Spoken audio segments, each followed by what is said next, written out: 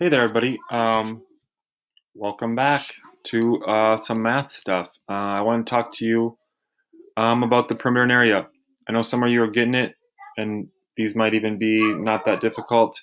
But I wanted to just remind everybody how to do these. Some of these look a little different than we've done before. So, on problems like this one, where there's an odd shape with the dots, what you need to do is count the, if I can find the right tool here. The squares are the area. So if you can make squares and count them, 1, 2, 3, 4, 5, 6. The area is 6 squares. Okay, perimeter, I'll use a different color. We just want to count the outside edges.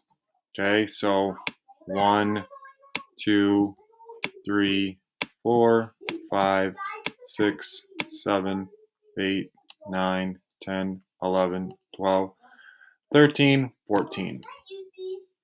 14.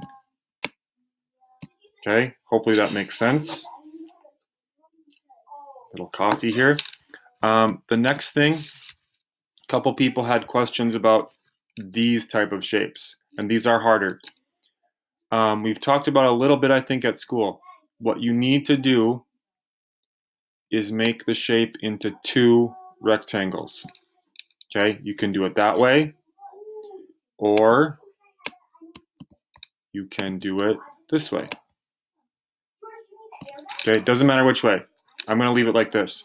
Okay, now, we want to find the area of this rectangle. Okay, so it's 3 times 7, which is 21. And the area of the bottom rectangle, 2 times 7 is 14.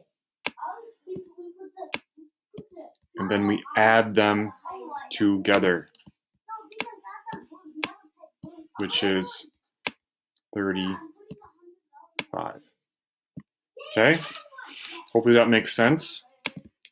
The perimeter is a little easier. There's just more numbers.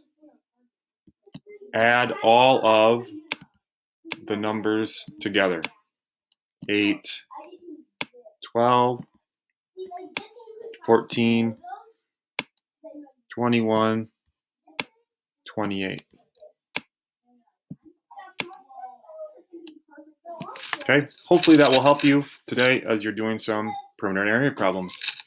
Give me a call, email me, we can video chat if you need help, and I can give you some tips or help you solve these problems. See ya.